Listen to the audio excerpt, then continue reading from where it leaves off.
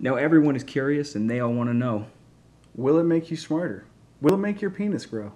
Nah, it won't bring you women, and it won't bring you luck. So why do we drink it? Because it tastes like fun.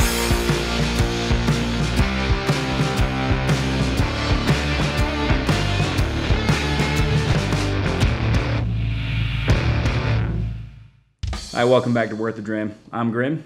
And I'm Red. This is your home for whiskey reviews, mile-high opinions, and Mach 5 something or another. Jokes? Mach 5 jokes.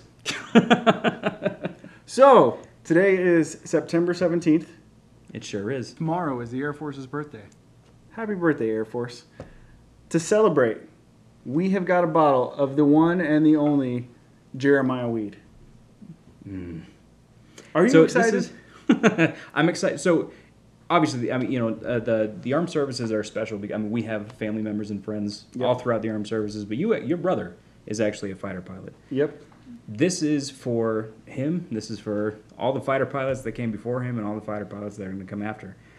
I know that this bourbon liqueur, this 100 proof bourbon liqueur is revered among fighter pilots and not for its taste. Yes. It's all about the journey with this.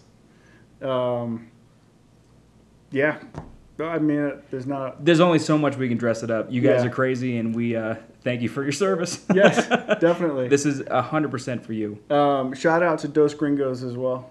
Yes. They have a very colorful song about Jeremiah Weed and all of its virtues, which we quoted in our cold open today. Yes. We'll link a video in the description below. Yeah. The song it's fantastic. It's real catchy. It's fun to listen to. I've been singing it all day. Dos Gringos in particular, I mean, they're both both of the performers in that band are retired F-16 fighter pilots. It's really weird for you to say performers. Singers, songwriters, artists, yeah. Artists in that band. Whatever. I don't know. But yes, they were F-16 pilots. I can't see a damn thing. No, I'm gonna see how long I can keep mine on. I might put them back on. Yeah. Yeah. Well, you're gonna have to. Yes. Yes. For protection. Anyway. So, unofficially, the whiskey for Air Force fighter pilots. Yeah. It is stocked in every bar. It is taken out at every roll call, every toast. You do a shot of the weed. So, shot of the weed. This is primarily a review channel. So, in conjunction with the celebration of the Air Force's birthday, we'll be reviewing this, and I'm going to use the word review very lightly. Very lightly. So we're gonna fly by the seat of our pants here. Yeah, we are.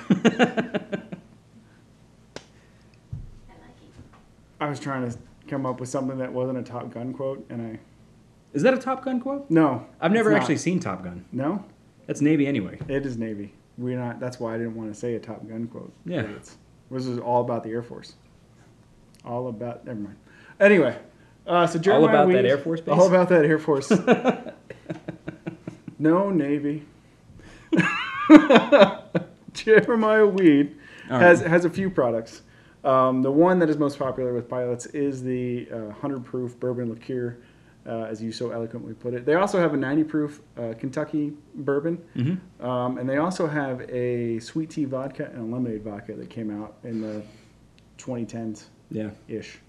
So actually, you know, this is actually the first American product owned by Diageo. Oh, good call. We've touched a lot of Diageo products.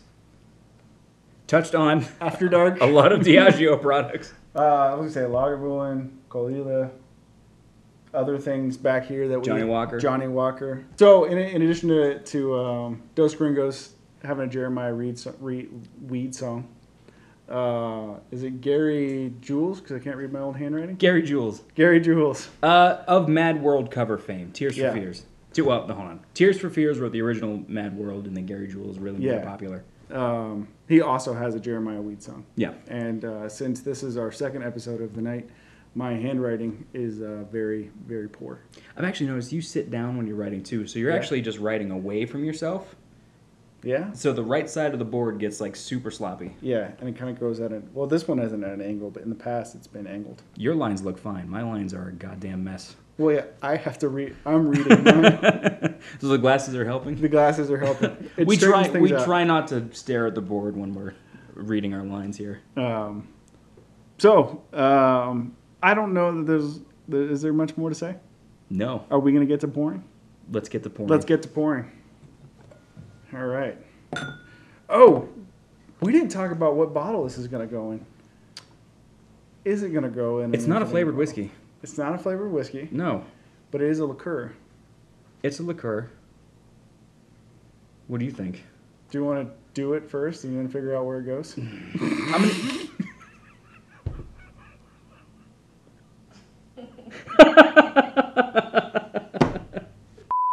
I'll tell you this. I'm gonna use the same logic that I used for the Leopold brothers 2 weeks ago. That in the long scheme, it's really only 1/20th of the full bottle. Yeah. So, how bad can I make the whole bottle? Let's taste it first. Okay, let's taste it first, and we'll I see where it goes. have on good authority that this is always kept in the freezer. So if you notice some frost on the bottle, it's because this just came out of the freezer. Okay. I'm looking at these glasses. Not glasses, glasses. I don't know if you can see where my eyes are right now. No, they can't. I also have on good authority that you don't sip this. So I've heard. It is shot, or you're kicked out of the bar. All right. I mean, if we're nothing, if not versatile. Those are large shot glasses. You don't have to fill the whole thing. Judge me by my size, do you?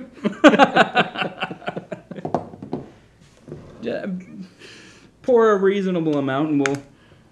You want to snifferize it and then shoot it? No, I don't sniff a shot before I take it. I'm just saying, we're primarily a review channel. We can. You can't sniff a shot, though. Am I right? I do it. I sniff shots. My wife. All right, so my wife sniffs shots. But I get pretty I can tell by the That way was this. thick. I was gonna say I can tell by the way this pours that it's gonna be an experience. She thick. I'm gonna. That's a big shot. You can handle that. You enjoy that. You know what? This is a 20 millimeter. I got nothing. You know, I thought So we're gonna take a history trip real quick. I thought I was gonna be in the Air Force. Try to be in the Air Force. Life went a different way. Yeah, it happens. But it happens. So I'm trying to like. This is the closest you're This is going to the get close. to being a This is fighter what I'm pilot. trying to say. This is as close as I'm going to get to being a fighter pilot. So, I will say I did try on a flight suit from a retired lieutenant colonel. It's the closest I will ever come to wearing a corset. Maybe, depending on how much whiskey people buy me. You ever see those tubes of meat at the grocery store?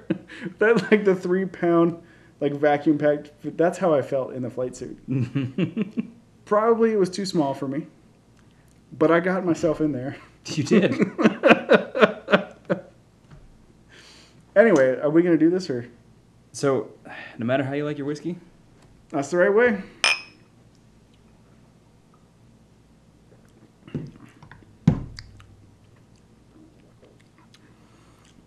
All right, so that's really sweet. Lysol, Listerine, gasoline. They weren't wrong. So those are direct lines from Dos Gringos, Jeremiah Weed, and that's. You know what? I'm going to say there's a little bit of Diamond Tap in there too. Yeah, you know that feeling when you drink Diamond Tap and it's almost like at the back of your tongue. Wow, Like- that stays there. But I'll tell you this. All right, so the joke leading up to this episode has been it's revered among fighter pilots and not for its taste. Yeah. I was expecting way worse. I was expecting worse. I had built it up a little bit to be like, Yep. we're going to drink straight gasoline. I have had some homebrew beer before that tasted like gasoline. I've had backwater moonshine. Like Yeah. I could have stripped paint with that shit. And I mean, granted, there's only 100 proof, but that's a lot smoother than for 100 proof. Yeah. Than the Uncle Nero's that we tried. Yeah. Well, it's also well, not frozen, but it just came out of the freezer. Yeah, I'd say that may help. room temperature is probably Probably still not bad. Yeah. You know what? I like that a lot more than I thought I was going to. Yeah, me too, actually.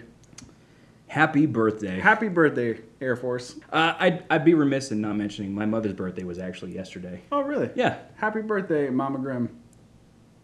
She watches every episode. I would have already texted her at this point. Yeah. Yeah. But I don't text her mom. Yeah. Yeah. I would hope not. I'll never tell. After dark. Don't text my mom after dark. So it's thicker than what we tried. That's what she said. Oh my god. So it burns in the chest a little bit. Like I can feel it not burning, but like warmth. Like Yeah.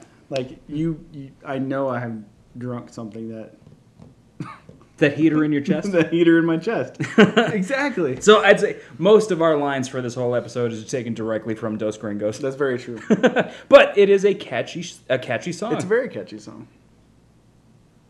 Fox One. Okay.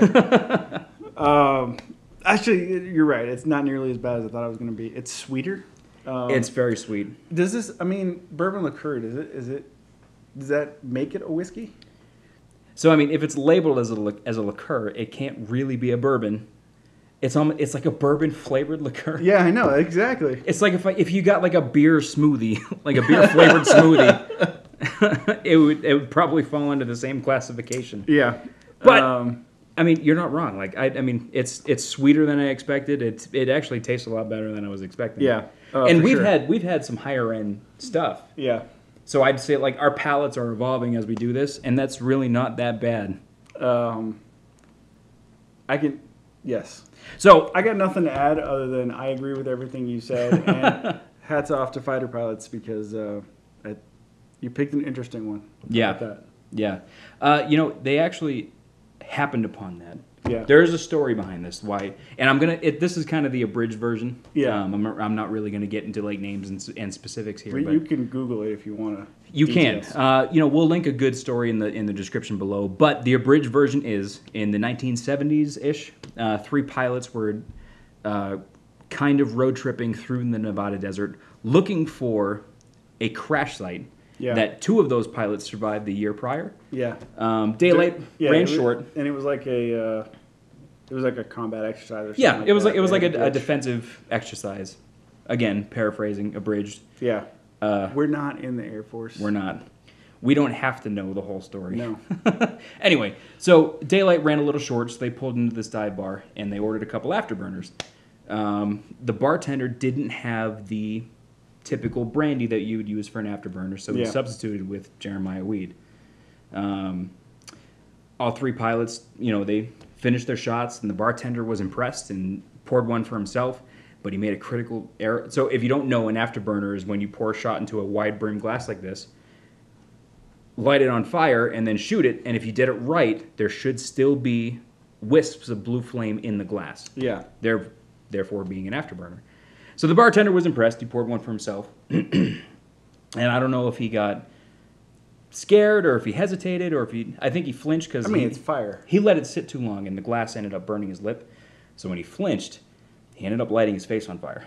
So That's unfortunate. the pilots beat the fire out Just imagine off his face. 3 guys punching a dude in the face. Get away, fire. Anyway, so they beat the fire out, and they just felt terrible for the ordeal that they put him through. So they ended up buying a second bottle of Jeremiah weed. Next day, or following that night, they ended up finding the crash site, camping out, and just polishing off that second Killed the bottle, bottle. shooting the shit, telling stories.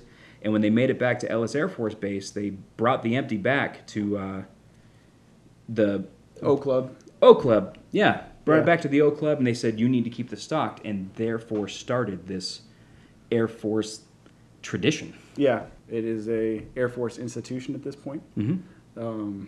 So, And I mean, it's so- got a cool history. I mean, it could be swamp water if it's got a story like that, and it's Oh, a yeah. whiskey. Like, I'm behind it. Like that. 100%. We do this. We do this for the fun. We do it for the whiskey. We Yeah. do it for the history. And that, I mean, that's a great story. And I can imagine every pilot that graduates from out of Ellis. Yeah. Like they probably got buddies that bring them to the Oak Club, and they were like, all right, Yeah. here's your rite of passage.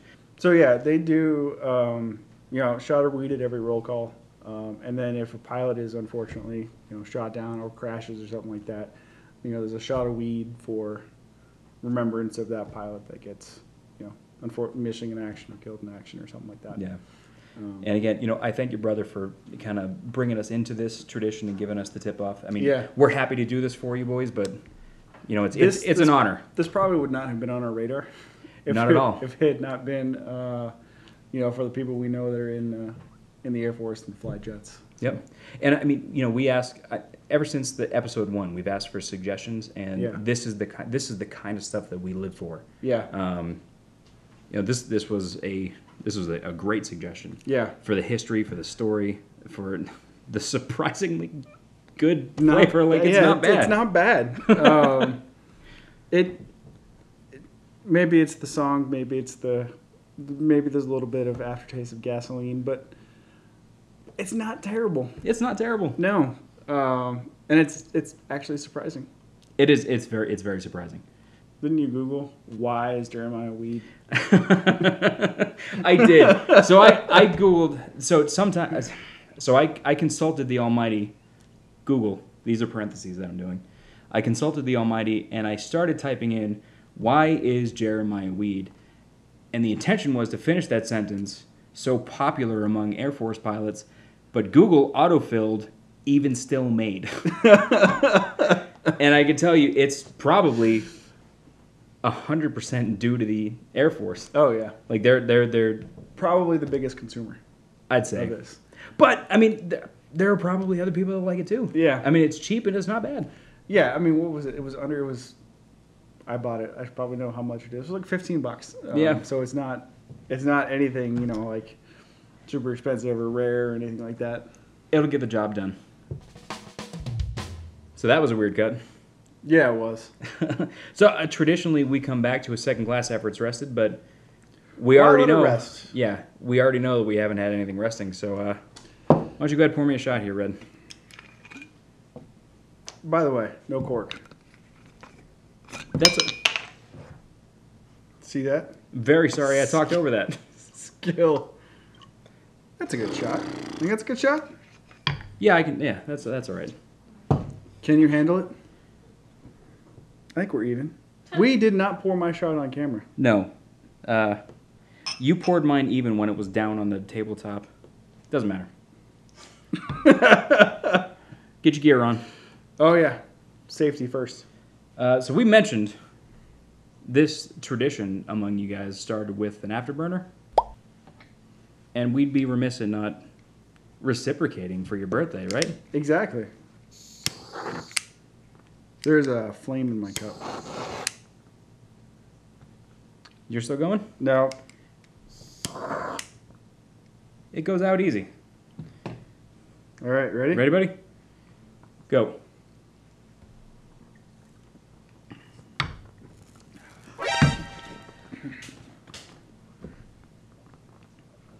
Well, that's the right way. I just burnt myself a little bit. A little bit. That smells like burnt air. But it's still going in here. I think you lived up to the Air Force's. I did. Well, one of tradition. us had to. One of us. We both have beards. One of us had to live up to the burnt face. How you doing? You look all right. It smells a little bit back here like burnt hair, but you look all right. I feel like you only have half a mustache right now. You do. I took the shot and it hit like the overhang of my mustache, and it immediately lit. And I knew I made a mistake. I heard the crackles. It's a good thing you're working off-site. Yeah. I'll tell you that. And I have to just. My wife is dying back there. But Hey, scarves. This is why we carry. This is why you have scarves, right? yeah, this is for you guys. Put out face fires. Happy birthday, Air Force. Happy birthday, Air Force. I lit myself on fire for you. That I didn't want it to happen, but like I was kind of hoping. It was gonna happen. Yeah. You were me. It was gonna happen. We survived, and I didn't have to punch you to put it out. Exactly. No. It's been an experience. It has been an experience. It's been a very warm experience. I feel like I've burnt my upper lip. Maybe a little bit. Like my lip feels burnt. You got what? You got water there. I do have water. So, if you guys like what you saw here today, if you want to see us set ourselves on fire some more, give us a like, give us a subscribe, check us out on Facebook. Comment down below anything else you guys want to see. More recommendations. I think the Marine's birthday is already passed. I'm sorry, man. I can still smell the burnt hair. Navy birthday is might have already passed, but if there is one specific, Jeremiah Weed's probably the most well known. But let us know down below. And no matter how you like your whiskey, it's the right way. Even burnt.